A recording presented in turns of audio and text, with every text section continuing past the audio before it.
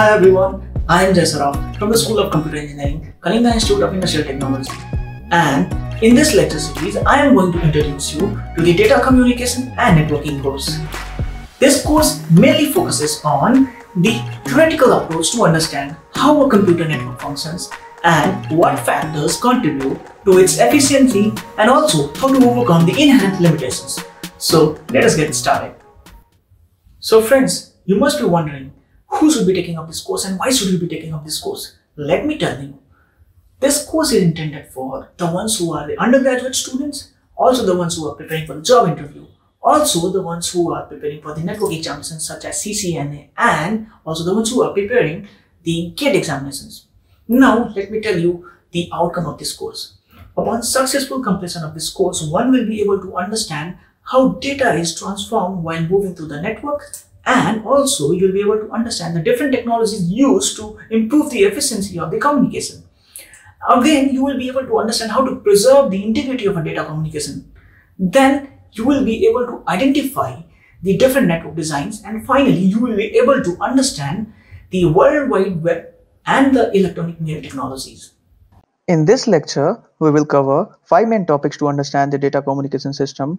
We start with the basics of communication system, the various components of a data communication system, followed by the data flow, means the concept of simplex, half duplex, full duplex communication, and the types of connection, and also the network protocols.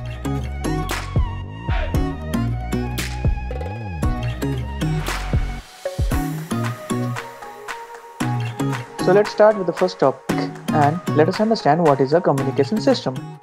The fundamental purpose of a communication system is the exchange of data between two communicable devices. So, to make the communication possible, the devices need to be connected through some form of transmission medium such as a wired cable. For a data communication to occur, the communicating device must be a part of communication system made up of a combination of a hardware and a software. The effectiveness of a data communication system depends on 4 fundamental characteristics, that is, delivery, accuracy, timeliness, and jitter. So, delivery means the data must be delivered to the correct destination. Let us take an example. In our case, if A is intending to send some data to B, then the data must be delivered to B. Delivering it to C is something which A wouldn't be expecting. Accuracy is a major concern, means the data which is to be delivered must be delivered accurately. In our case, if A wants to send some data to B and the data is altered, it is again not acceptable by A. Timeliness means the data must be delivered in a timely manner. Data which are delivered late are useless. In the case of real-time transmission, for example, audio-video data transfer, the data must be delivered in the order it is being produced. Now let us understand jitter. Do you remember experiencing audio distortion and blurry images while streaming audio videos? One of the pitfalls in digital media transmission is jitter. If the digits are lost, the reproduction must be perfect, and at the receiver side it must be delivered in the order it was lost. Now let us switch over to the second topic, which is components of a data communication system. A data communication system has majorly 5 components: message, sender, receiver, transmission medium, and protocols.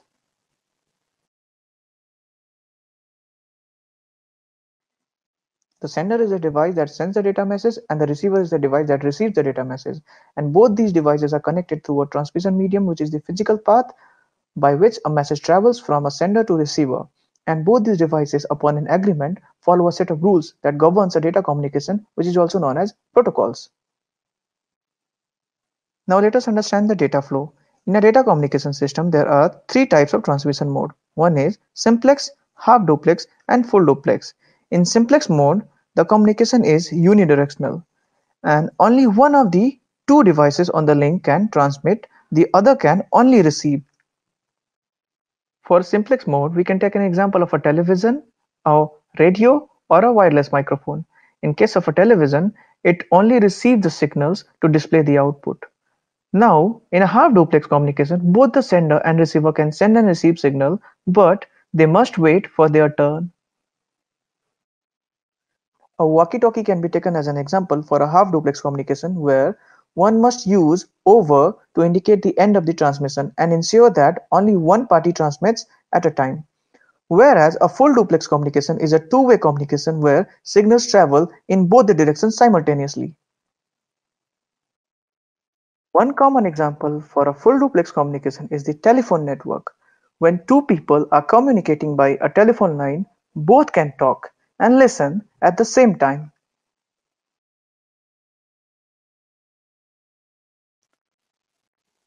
Now, let us discuss about the fourth topic, that is types of connections. In a network, there are basically two types of connections. One is point-to-point and the other is multi-point. In a multi-point connection, more than two specific devices share a single link. And in a point-to-point, a dedicated link is provided between two devices. Now let us discuss about the network protocols. Network protocols are a set of rules which governs the exchange of information between the devices. Now who defines and publish network protocols? The following groups have defined and published the different network protocols.